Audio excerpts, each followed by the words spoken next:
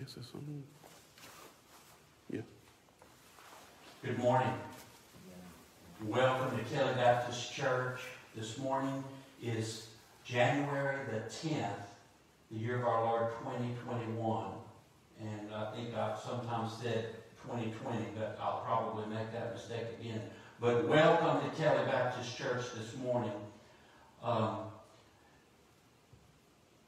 This message, it seems as though each message the Lord gives me to preach each week is so current that it gives me chills to see what He has me to say to the church and then what happens during the preparation of the message. Now, as we go to slide 2, I want to remind you of last week's message. Is it bird-brained or blasphemed? Well, it ends up as both. Last week, all of Satan's demons were released when the bird-brained prayer was given from Congress. To open up the 117th Congress, and Emmanuel Cleaver prayed in the name of the devil himself and called down the gods Brahma and every other faith, including Wiccan and satanic cults. So what's happened since he prayed and set the table for the devil? All the demons have been serving up the food ever since. And there's no question about it that all hell's demons have been released, not on the impetus of Satan himself, but on the invitation of our government. And we see what has occurred since then. But I want to tell you this morning, this isn't a message of fear that we're worried about Washington or Nancy Pelosi. This is a message of hope and strength and power and boldness. The Lord Jesus Christ. And no one said it better than Billy Graham himself. Turning to the occult, we're turning to the astrologers. Oh, please tell us what the future is going to hold. What do you see in the stars? What do you see in the palm of my hand? Is it good or bad? Was I born under a good star or a bad star? What is my sign? In our moment of crisis, we're turning to the same people that Belshazzar did. But just as in his day they couldn't read. Because you see, God is doing a work in our world that they don't know anything about. Habakkuk said, Lord, please tell me what you're doing. And God said, no, I'm not going to tell you, Habakkuk. Because if I told you what I was doing, you wouldn't believe it. If God today told us what He's doing in the world, we wouldn't believe it. Don't you think God's given up and God's abdicated and God's left the throne? He hasn't. He's still on the throne. And those of us that know Him put our trust in Him and Him alone. I don't put my trust in Washington. I don't put my trust in the United Nations. I don't put my trust in myself.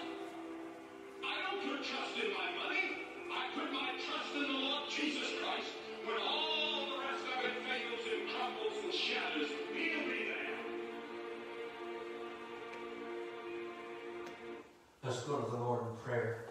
Lord, this morning we come to you in the blessed name of Jesus again. And Lord, we ask that you remove the spirit of fear from all who hear this message and replace it with the filling of the Holy Ghost Spirit of God Himself. Lord, may we be renewed this morning. May we be reinforced. May we be reminded that you are God and our faith is not in a government or a job or an education or a degree. Our hope is in you, the living, most high God. And I pray this in the name of Jesus Christ, our Savior. Amen. There was a study done of the fears that people feared the most in their lives. Fear is a real thing. If it weren't a real thing, then we would not need for the Bible to have said 365 times, no coincidence, fear thou not. So because God knew we would have fear, there would be a spirit of fear in the world that can overtake us, He's reminding us, do not fear. And I need to be reminded, do not fear. And this morning I'm reminding us that fear has consequences. It causes mental and physical illness. It causes cardiovascular disease. I'm a subject of fear having caused cardiovascular problems, heart attacks, 6 bypasses, and all kinds of things because of stress. Fear is cumulative. Fear causes problems with our immune system. People are scared to death of the coronavirus. That's not an oxymoron. Scared to death. Fear is the poison that is in the corona. It's real. Judy had it. She nearly died from it. I know it's real, and people are afraid of it. It causes depression. We don't want to get out of our homes. We feel like we're under a dark cloud. It causes anxiety, which is the anticipation of something bad about to happen, but it hasn't happened yet. Cumulative fear can be totally debilitating. We are living in a time of fear. If you watch the news, they're doing everything they can do to frighten you. You see before you a chart. This is a current chart, which was a huge survey done of the United States of America by Chapman University. And it lists the top 10 fears of Americans today. Now, the last time it was taken 5 years ago, do you know what the top fear of people in the United States was? Fear of speaking in public. That was the number one fear. Today, 73% of Americans say their top fear is corrupt government officials. I think I'm in that group. I'm not afraid of them, but I am cognizant of the reality of how they affect my life every day and how their corruption and their wickedness, we saw in the prayer last week, has invited Satan and his demons to run our government. The second one is pollution of oceans, rivers, and lakes. Number 3, pollution of drinking water. Number 4, not having enough money for the future. Number 5, fear of a loved one becoming ill. Number 6, fear of a loved one dying. Number 7, air pollution. Number 8, global warming. Number 10, high medical bills. And let me just stop and ask you right now, what good is worrying about those 10 things going to do to change them? Nothing. Absolutely nothing. Living in debilitating fear of what might happen is going to do nothing to change it for the better. We don't choose fear, Kelly Baptist Church. We choose faith and power in the Most High, in the living God, Jesus Christ. But it's not that way everywhere. You see, 33% of alcohol sales have increased since the coronavirus. I didn't make that up. That's a fact from the sales receipts. And I'm ashamed that our own police jury has gone on record to promote the sale of alcohol just so they could get some more money to spend unwisely. And I want to tell you, we're going to stick together until that Sunday alcohol sales is reversed. We're not going to help them with any tax increases of any kind, because look what it's gone. It's going to make a drunken, disorderly Caldwell Parish. Period. But there's no hope in drugs.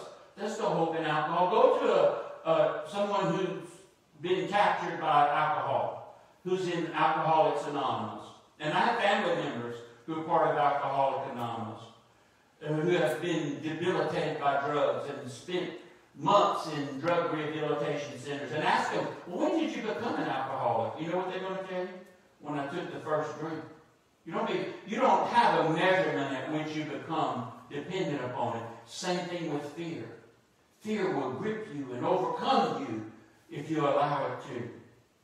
The leading cause of death in the world, on this earth, in the year 2020, is abortion. That's the leading cause of death in this world. 42 million people, souls, that were knitted together by God himself and named by him, were murdered. And guess where it's most legal? In these United States of America. Don't tell me Satan's not been having a heyday. Don't tell me we don't have wicked government leaders. Folks, when a person is filled with the spirit of fear, there is nothing he can do but be afraid. Would you agree with that this morning? I just need to hear some amen. Amen. Fear can own us. Fear can paralyze us. And I want to tell you, fear can kill us if we allow it to. But folks, when a person is filled with the Holy Spirit of God, there is nothing that God cannot do through him or her. Do you believe that this morning? So we have the choice of being filled with fear or being filled with the powerful Holy Spirit of God. I want to remind us of a great and mighty man who was filled with fear. His name was Peter. Remember, he was a scared little mouse when Jesus was crucified, and Jesus told him, he prophesied that he would deny Jesus that night 3 times before the rooster crowed. Read with me together in Matthew 26. If you'll stand with me. Matthew 26, we're reading verse 69 through 75. When Peter betrayed Jesus, the mighty rock upon his belief, upon which the very church we're in today, the New Testament church, was built, he fell apart. Matthew 26. Read with me. Now Peter sat outside in the courtyard, and a servant girl came to him, saying, "You also were with Jesus of Galilee." But he denied it before them all, saying, "I do not know who you are saying." And when he had gone out to the gateway, another girl saw him and said to those who were there, "This fellow also was with Jesus of Nazareth." But again he denied an oath, "I do not know the man." And a little later, those who stood by came up and said to Peter, "Surely you are one of them, for your speech betrays you." Then he began to curse and swear, saying, "I do not know the man." And immediately the rooster crowed. And Peter remembered the words of Jesus, who had said to him, "Before the rooster crows, you will deny me 3 times." So he went out and wept bitterly. Thank you. You may sit. Folks, I'm telling you this morning that fear can grip anyone, saved or unsaved. Fear can take over our lives and debilitate us. And if we let it, we will deny Jesus Christ, because we're more afraid of fear than our faith in him. Look with me in the book of Mark. Mark 14:51. We know from reading the scriptures that Mark was a young disciple. His mother lived in Jerusalem, so it's believed on this very night he was probably staying at his mother's house, and he heard the commotion when the guards had, over 500 troops had come to take Jesus, and he ran down there, and Mark wrote this himself, 14:51. A young man who was following him, wearing nothing but a linen sheet over his naked body. He was asleep. He got up from where he was sleeping. He only had a sheet on him. And when the guards seized him, or tried to seize him, when they were seizing Jesus himself, the Bible said he pulled free of the linen sheet and ran away naked. Folks, we are running away naked from the very truth that can save us, because we are not totally filled with the Holy Spirit of God. And this morning, I want to challenge us to be filled with the Spirit of God. Now turn with me over to Acts 3, and we see Peter again. But it's not the same Peter. It's a new Peter. Peter so filled with the Holy Spirit that he is so bold, he screams his allegiance to Jesus Christ, and he doesn't care who hears him, and he isn't running from anybody, and he isn't cursing Jesus, he's blessing Jesus. That shows you what the power of the Holy Spirit can do in your life if he did it in Peter's life. Acts 3, 6 through 10, Peter said, Now, let me give you some background. He and John had gone to the temple, and they were going in to preach, and they came before a lame man, and the lame man's laying there begging for alms. And he couldn't walk. He was over 40 years old, had never walked. And so Peter responded to him, "Silver and gold I do not have, but what I do have I give you. In the name of Jesus Christ of Nazareth, rise up and walk." And he took him by the right hand. That's important. And lifted him up, and immediately his feet and ankle bones received strength. So he, leaping up, stood and walked, and entered the temple with them, walking, leaping, and praising God. And all the people saw him walking and praising God. And they knew that it was he who sat begging at the beautiful gate of the temple. And they were filled with wonder and amazement at what had happened to him. Peter, who denied and cursed Jesus himself, is now so filled with the Holy Spirit that in the name of Jesus he believed so strongly, he knew that Jesus Christ can do anything, said to the lame man who had been lame for over 40 years, never walked, "Take up my hand and walk." Now that's faith. Do you see any fear in that? No, I don't. Do you want to have that kind of faith? I do. Do you want to be that filled with the Holy Spirit of God? I do. How can we do that?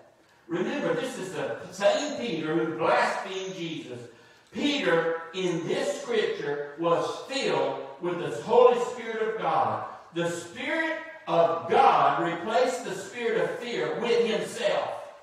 And folks, this morning, that spirit of fear that has been creeping in our life with all that's going on, we need to pray to the Lord Jesus Christ to fill me with your spirit and remove the spirit of fear. Amen? Amen.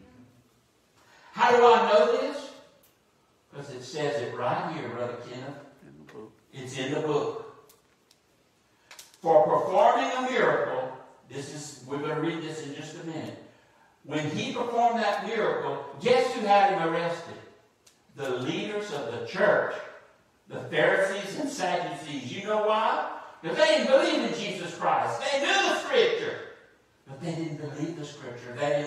They were scared to death of Jesus being God. Because they would lose all their money, all their standing, and all their ritualistic authority. Satan doesn't want to lose his authority over you. He's going to kill, steal, and destroy to keep his hand on you and to keep fear in your life.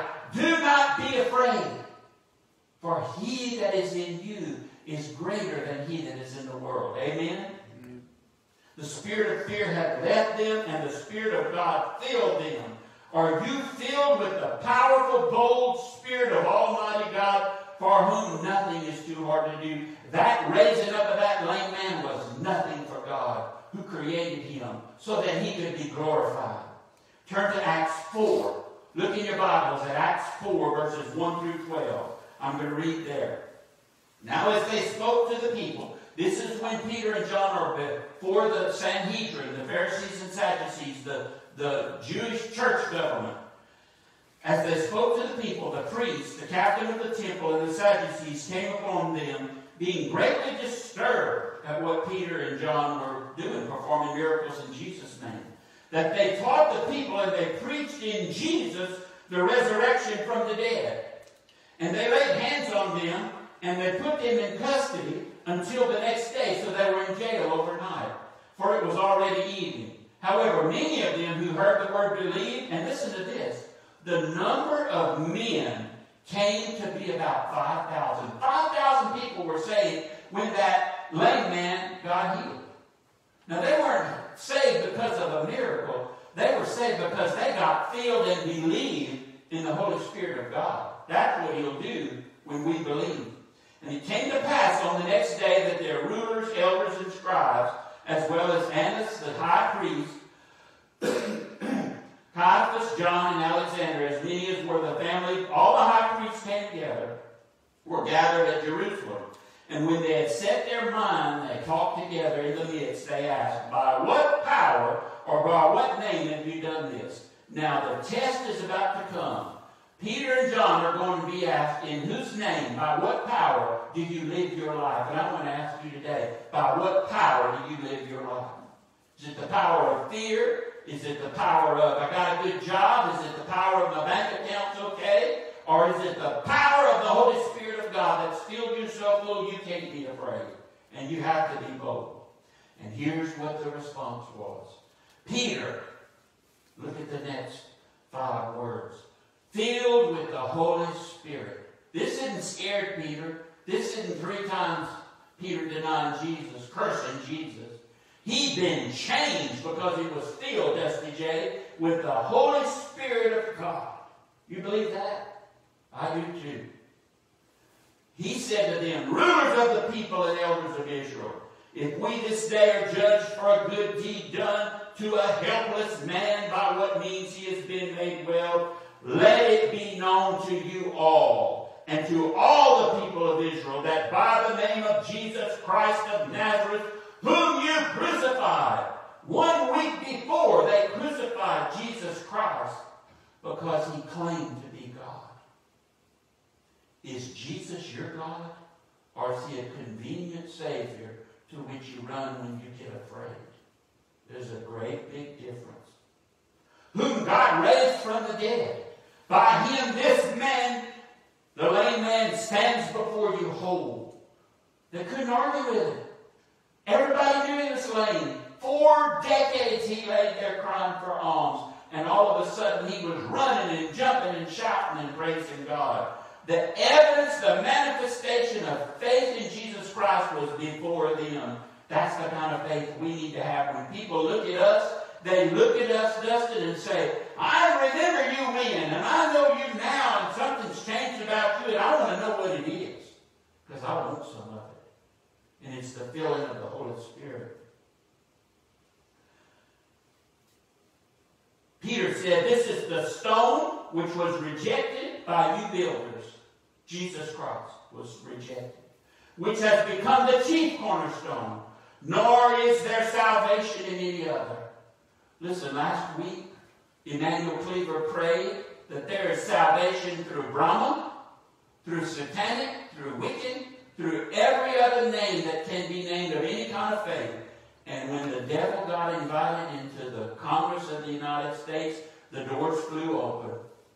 You believe that? Have we seen it this week? I know we have. When a man, a woman, a child gives themselves over to Satan, he's going to accept you. And he's going to fulfill what he said he would do. He will possess. And that's what's happened. You think this sermon last Sunday was preached, and then this sermon this Sunday is preached by coincidence? If it's preached by coincidence, I need to go home and resign. It's preached by the power of the filling of the Holy Spirit of God. Does Washington need to be filled with the Holy Spirit? I believe so. And I think it's going to take only an act of God to turn the wickedness that's going on in Washington today. Let me finish. He said, nor is there salvation in any other, for there is no other name under heaven given among men by which you must be saved. And we've made salvation a goody-goody two-shoes thing. And you've been condemned if you say there's only one thing, only one way, only one path, only one gate, only one door, only one Savior, Jesus Christ. We get condemned for it. And they're shutting us up on the media. Have you seen where Facebook and Twitter and Apple have banned the conservatives from speaking their mind? One day, you're going to try to turn on Facebook and watch Brother Joe preach, and it's going to be black. Because we're preaching the truth against you, Google and Twitter and Amazon. I don't even know who all of you are, but I do know this. The Bible says that Satan is the prince of the air. And that's where their powers come and go. And they have done their best to shut up the truth that Jesus Christ is Lord. And President Trump preached it and he prayed it. And then, now I'm not saying he's perfect or anything like that, but he has proclaimed the name of Jesus and you shut him up. You think you'll never shut up the name of Jesus Christ. God is sovereign. And just like Billy Graham said, in what Habakkuk preached and prophesied. I can't tell you what I'm doing, God said, because if I told you what I'm doing, you wouldn't believe it. We only see with our earthly eyes what's going on around us and the fear that it's instilling. But be assured, your God, your Savior Jesus Christ, by the power of His Holy Spirit, is at work. And I don't need to know what He's doing. You know what I need to know? I need to know Him as my God, my Lord and Savior. And that's all I need to know. The great evangelist Dwight Moody once wrote this: I do not believe there is any false religion in the world that men are not proud of. The only religion of which I've ever heard that men were ashamed of is the religion of Jesus Christ.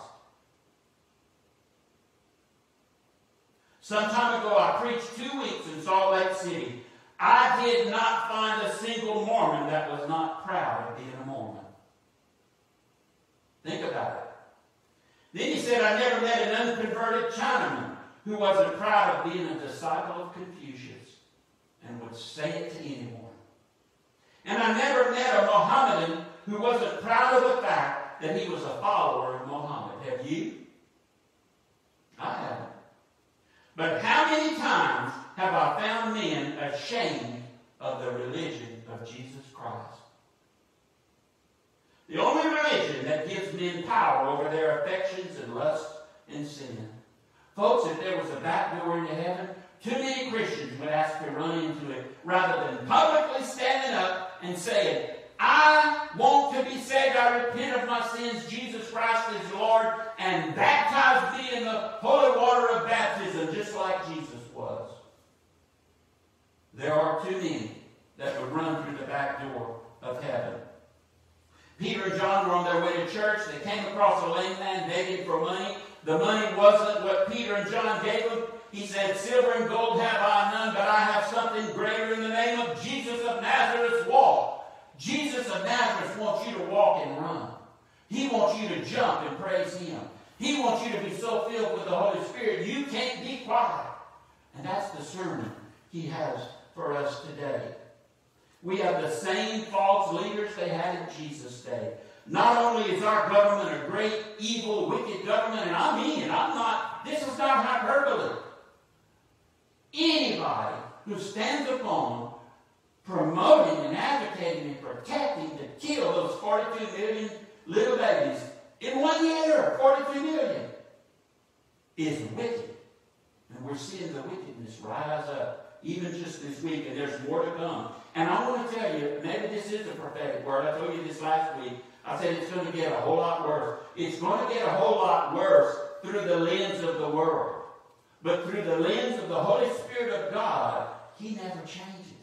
And we're stuck on Jesus. Our faith is relentless, and it doesn't change. We don't need to be afraid. He's got us. We don't have Him. He's got me. Russell Moore and others have, in our Southern Baptist Convention leadership, have displayed their evilness. Russell Moore, president of the ERLC, Evangelical Religious Leaders, it's a component of the Southern Baptist Convention. He's the one who promoted the mosque building in New Jersey with your Baptist tithes and monies. He is what I call the leader of the Islamic support movement. Let's support the Islam religion. Let's support Muhammad and Allah. You don't think that evil has crept into the Baptist Convention? Folks, there's not a lot of churches left who will call out Russell Moore for the satanic worship of Muhammad and Allah. Do you think God wanted Baal worship built so people would have a choice to worship Baal or to worship Jesus? I don't think so. And that's a sarcasm. I know not. I know better. Russell Moore, you need to repent and resign today. Well, here's what he said. Mr. President, now this is 2 days ago. Mr. President, people are dead. Trump didn't kill them. The Capitol is ransacked. Trump didn't ransack it. There are 12 dangerous days for our country left. Well, there may be less than that at the rate they're going. The wickedness of it. Could you please step down and let our country heal? Russell Moore, you have no more standing to say that than the devil does. Do you think that you're following Satan or Jesus Christ when you call for President Trump to step down? The only president who has stood up against the murder of babies and called the name of Jesus Christ and said that every little child that you've been part of supporting the murder through Mohammedanism and building of mosques, he is the only one who stood against it. You don't think that God has his hand on him? He ain't through yet, folks. And I don't know what's going to happen. Like Billy Graham, I don't know what God's up to. All I need to know is God. But thank God for Christians like Franklin Graham. Look what Franklin Graham said. Look at the contradiction between the evil wickedness of Russell Moore and the righteous life of Franklin Graham, following in his father's footsteps. They had a right to protest. Peter and John protested, didn't they? They got thrown in jail for it, but they stood on the truth. To tell people to go home, it's not for me to decide that. The people who broke the windows in the Capitol did not look like people out there demonstrating. But most likely it was Antifa. And since then, have you seen the Antifa pictures come out? The guy with the horns and the evil stuff painted all over him, and the others who have been exposed as Antifa under the guise of Trump supporters. Now, we're not condoning breaking windows and hurting people. None of that. But I'm just quoting from our leader, Reverend Franklin Graham. But for people standing out there peacefully, holding flags and protesting, they have every right to do that. And I'm going to open my mouth and I'm going to protest wickedness and evil and fraud as long as I see it. And they can cut me off from here. We'll just fill this church, and you know what we'll do? We'll add on to it if we have to. Brother James, is that right? Amen. We'll do it. We'll do whatever it takes, but we won't be quiet.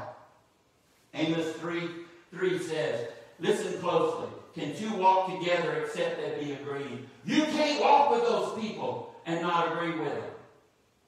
Jesus Christ walked with the sinners, but he never agreed with them. He pulled them and they were saved, the tax collectors and the prostitutes. You can't walk with the wickedness of Washington and say, oh, I want to get along. I want to compromise. We've got to bring peace to the country. He didn't come to bring peace. He came to bring a sword. And his mouth, the truth, cut sharper than any two-edged sword, even down to the bones and the joints and the marrow of the soul. You believe that this morning? The truth will set us free. Despite the danger they faced, Peter and John weren't intimidated. They weren't ashamed. They weren't embarrassed, and they weren't frightened. They had a spirit of boldness. They stood before their judges, and with great confidence, with great boldness, they proclaimed the truth of the gospel of Jesus Christ in the name of Jesus Christ. And I'm preaching this sermon in the name of Jesus Christ this morning. They were spirit-filled, and nothing could creep into them because there was no room for it. There was no room for fear because they were filled with the Holy Ghost of God.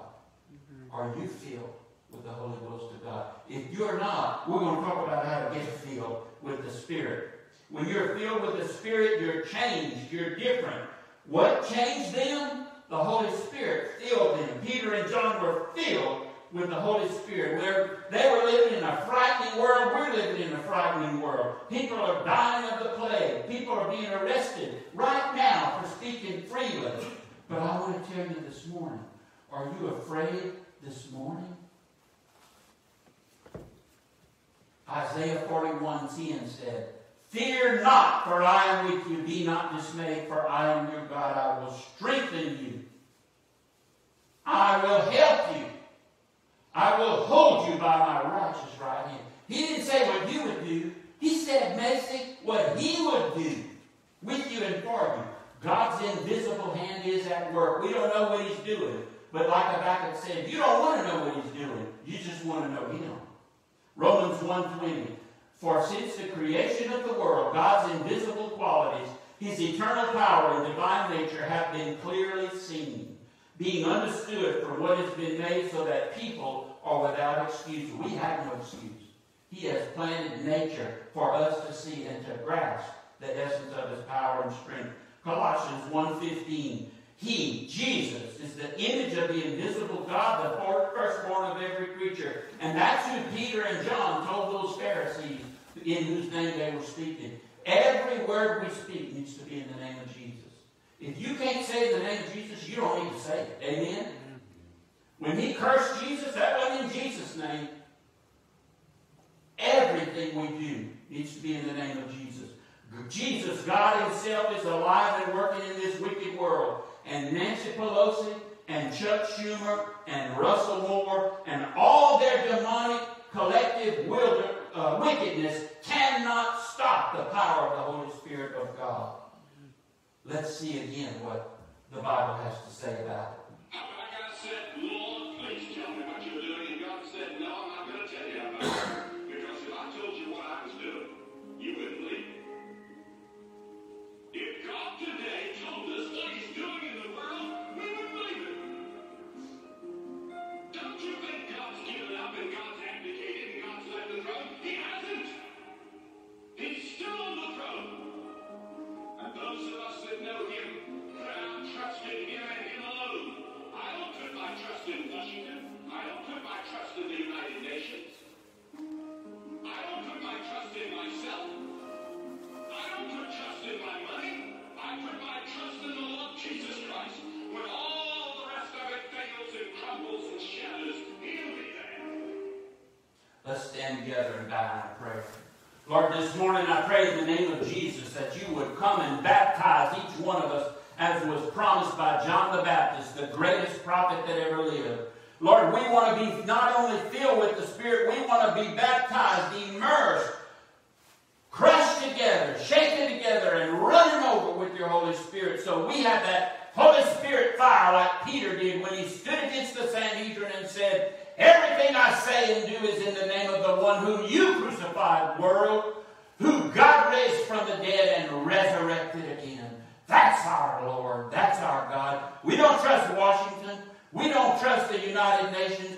We don't trust anybody but you, Lord Jesus. And today, Kelly Baptist Church affirms our faith in Jesus Christ alone and asks to be filled and baptized in the Holy Spirit of God. And I want to ask you today, if there's someone within the sound of this voice who's never been filled with the Holy Spirit of God, repented of your sins, and asked Jesus Christ to be Lord of your life, to do what Paul did, Lord, what would you have me do? To pray this prayer. Lord, I repent of my sins. Lord, I turn from my wicked ways. Lord, I seek your face. I don't just want a quick Savior. I want you to be the Lord of my life and be filled with your Spirit the rest of my life. I pray this in the name of Jesus Christ. And if you prayed that prayer, he will honor it.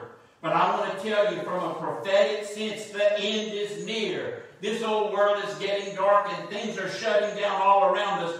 But that only makes our light brighter. So in Jesus' name, I pray protection over the evilness that tries to intrude upon the members of Kelly Baptist Church. And I pray for favor upon us. And I pray for our collective worship that is unashamed of Jesus Christ. These doors stay open. In Jesus' name we pray. Amen and amen.